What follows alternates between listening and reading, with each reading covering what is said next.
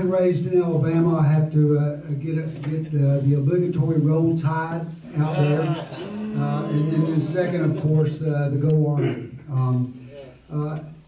Just like to share, how many of you watched the Army-Navy game Saturday? Okay? What was remarkable during that game for me as an educator and a leader, and someone who worked to teach young men and women mental and physical toughness to prepare them for combat, was what did not happen. And what did not happen was you didn't hear one comment from any of those athletes all day, or the coaches. Nobody complained about the snow. Nobody complained about it being hard or tough or rugged conditions. The announcers talked about that. But what did the athletes focus on? The job at hand. And as an Army grad, I got to say my hats off to Navy. Tough for that field goal kicker, but what a great display. Just going to briefly, I am a member of the Downtown Rotary Club and a former long-term Rotarian in Gainesville as well, in Gainesville, Georgia. And I know the deal about talking too long, so I'll try to be brief and open it up to some questions. But what I want to share with you today, I've been asked to share, was the notion of turning boys into men and how one builds leaders in the 21st century. And I want to talk a little bit about that and leave some time for some questions and discussion. I would first tell you that a little knowledge about anything is dangerous, and it's been my honor, and you heard all those schools I've been to and all that, but we Alabama boys need lots of training. And I was blessed. It was an honor to serve America for 22 years. It's been an honor to be a headmaster now for this will be my 19th year finishing up.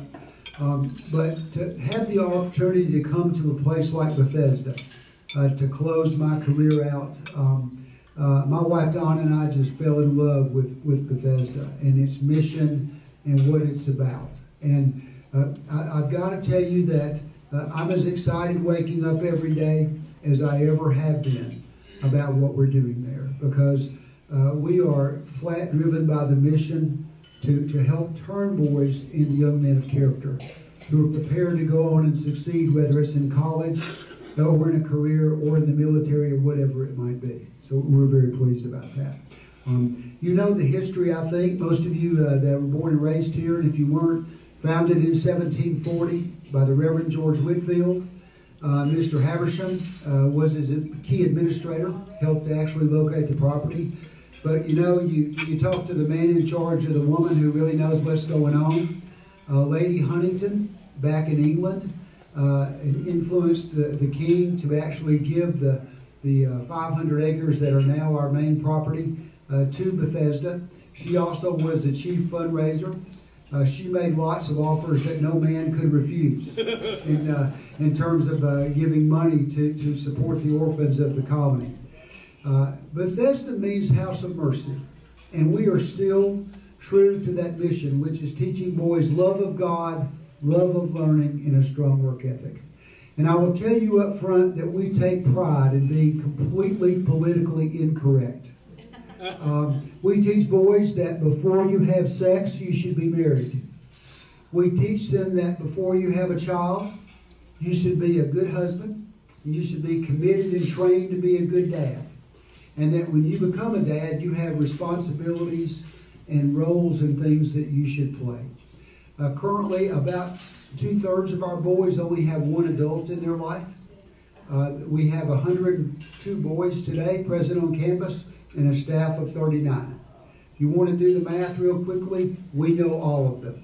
I can tell you which one of them didn't get up Saturday morning to come to the ACT test and what his feeble excuse was and why that would be. But we're very much teaching boys. We have mandatory chapel each Tuesday. We have a voluntary communion each fourth Tuesday.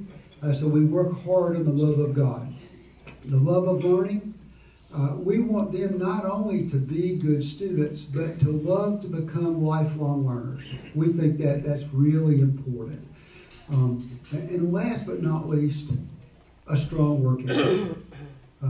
We really believe that that's what's going to make the difference in success for our young men going forward. As we've thought hard about those three, we've discovered, if you remember the movie, The American President, anybody remember that? Yeah. Remember that movie? And there's a great line toward the end when the president makes that comment and says that he's learned that being president is entirely about character. We believe that being a successful young man in American life depends entirely on your character. So what we have done is decided that we are going to become a leadership academy.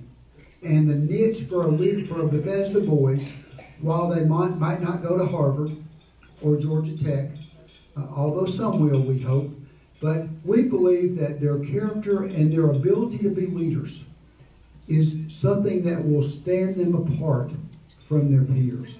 So what we've done is developed a leadership development program, and it's based solidly on character. So the three things we base it on, and of course I'm proud to wear my West Point ring today after the big victory. But first of all is honor. The notion that a Bethesda boy will not lie, cheat, steal, nor tolerate those who do. Any of you who've been around young people today, after all the things that happen in the news and all the things that happen in Washington and all of the things that go on out there, to hold young men responsible for their word is really an important thing. Second, we teach them respect. And there are three kinds of respect. Respect for yourself, to include what you put in your body, whether you abuse alcohol or drugs or who you hang out with, but respect for oneself. Secondly, respect for others. And that one obviously goes without saying, very badly needed in our society today. And last but not least, respect for authority. It drives me nuts to turn on an NBA basketball game. I can't hardly stand it. Or an NFL game and watch the disrespect with which the athletes treat one another, treat our flag, treat whatever it might be. So we're swimming against the tide of society, trying to teach boys high character. And we understand that, and it's an honor to have a chance to do that. So our leadership program, I just want to be really clear with you that we're not about teaching authoritarian, and in my case, you might think overly military leadership. On the contrary, we're talking about teaching servant leadership to boys, how to serve others, how to serve their school, how to serve their family, and how to serve their community. We began with a kickoff lecture, a joint one done by our chaplain, Coach Antoine Turner, and yours truly. And we did it talking about the Last Supper and Jesus' decision to wash the feet of the disciples. And that whole notion of serving one's fellow man, serving others, and that's there. Our boys, a number of them get an opportunity each semester to plan, design, buy the food for, cook, and serve a meal to a homeless family through the First Presbyterian Church. And they get a chance to go do that, and it gets their mind off themselves and on to helping others. I'm proud to tell you that after the hurricane hit Houston, our Bethesda Student Council boys organized a drive that produced 4 truckloads of materials to go to Texas for that relief. And a couple of them helped deliver it out there. And we were very, very proud of that and of them. So when you say, how do you do that?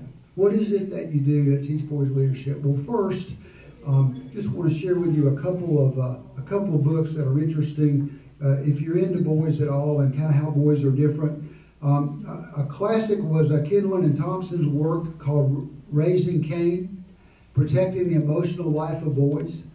The feminist movement and the self-esteem movement kind of screwed up schools for boys over the years. This notion of that we want to tell you how special you are, and everybody gets a trophy, and everybody gets a ribbon, and whatever, that's hurt us a little bit. Boys do need to learn how to be tough, but they need to be told they're special when they achieve something. And this book is great, talking about how boys are unique in their approach toward the world. Bethesda is a true boys' school. We understand boys. When a boy doesn't understand something in Algebra 2 because he forgot what he should have learned last year in geometry, is any boy going to raise his hand and say, Ms. Smith, I forgot that from last year. Would you mind covering those principles real quickly for me? Boys don't do that, do they? What do? They mess with their buddy, right? They might pass gas so everybody will laugh. They might do something, but they're not going to admit their weakness or their shortcoming.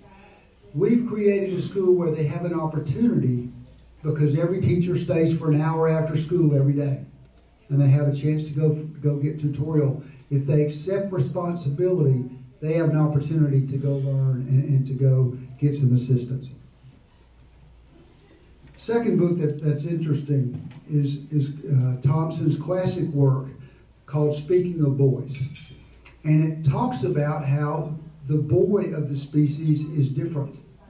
And how, you know, the classic one, and we love working with parents on this, but you know, girls love to get together and do girl talk. They love to get together and they call it hang out or whatever it is. But bottom line is they love to talk. And they'll talk about themselves and others or whatever. Try asking a teenage adolescent male. So how are you today? How's it going, Sam? Fine. You're going to get the answer fine, right? Okay? Okay? Boys and men do things together. They go fishing. They go hunting. They go lift weights. They go run. They go do something. Dads, granddads, you want to relate to your teenage or young man? Go do something with them. Doesn't matter what. Go do something. And last but not least, if you were to say, hey, what's the one thing you've read, Mike, in the last couple of years that's affected you? You've heard a lot about grit, most likely. Angela Duckworth's classic work on grit, which basically says it's not all about high intelligence and high achievement. It's about being a hard worker and about deliberate practice. One of the great quotes, and we use this in what we're about at Bethesda, our potential is one thing. What we do with it is quite another.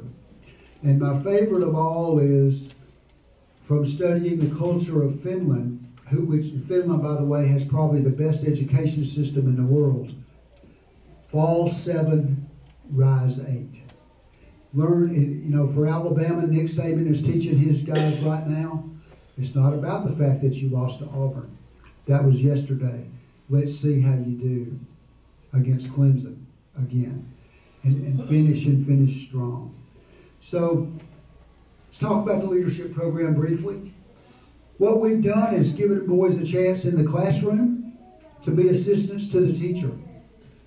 We've elected a student council and class officers for what folks believe is the first time in Bethesda history. Our boys, their parents all pay some tuition. Our operating budget is a little over $3 million. Our tuition revenue is around $500,000, so we have to raise that other 2.5 plus or minus each year. But why do we want the parents to have to pay some tuition? Because we want their buy-in. You give anybody something free and you made a mistake. We want them to have to be committed to what they're about.